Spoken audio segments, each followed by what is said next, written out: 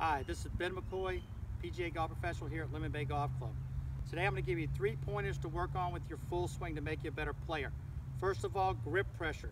Try to hold it as lightly as you can without the club twisting in your hands. The harder you squeeze the club, more likely you're going to injure yourself and the shorter the ball goes. Second of all, we're going to work on tempo today. So you want to try to swing a golf club at 75 to 80% tempo. You don't want to go at it 100%. Your timing will be all messed up. So think 75 to 80% tempo. Last of all is balance.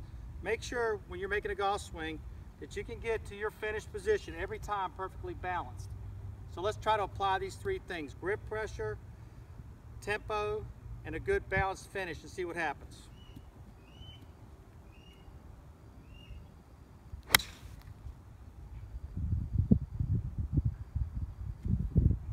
I would try to work on these 3 things and see if it doesn't make you a better player. We'll see you next time on the first tee.